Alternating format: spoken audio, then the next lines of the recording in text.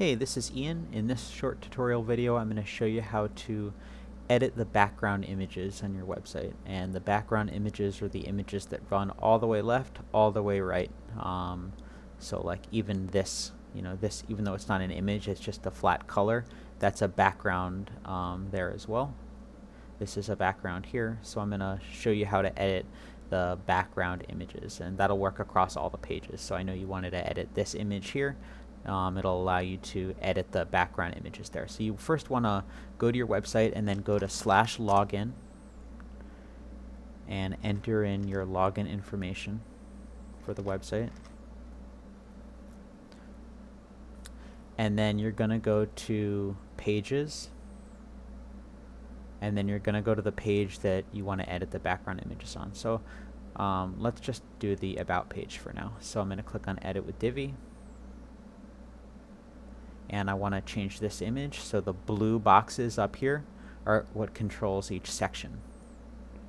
So if you want to edit the background image here and change this image to something else, you just click on the module settings, background, and then you can change the image to something else. You can select something from your library.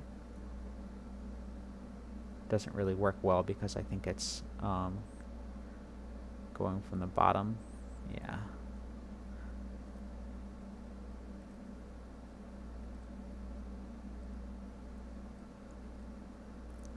Can let you play around with it a little bit. You can also upload your own image by doing that, and then you can just drag the image right on top.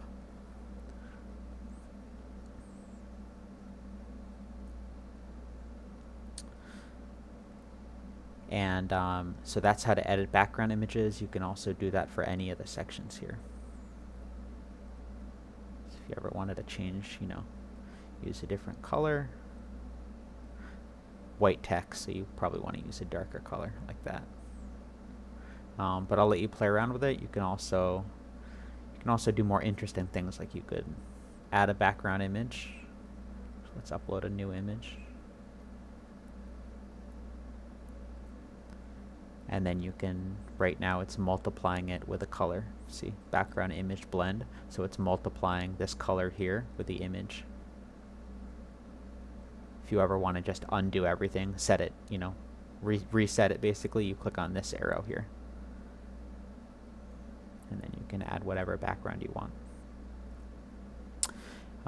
Also, one thing that's handy to know about, you can always undo changes if you click on this clock here. That'll set it back to the way that it was. And then when you're done, you just click on the save button here. And if you don't see the save button or the clock, you may need to click this button in the middle.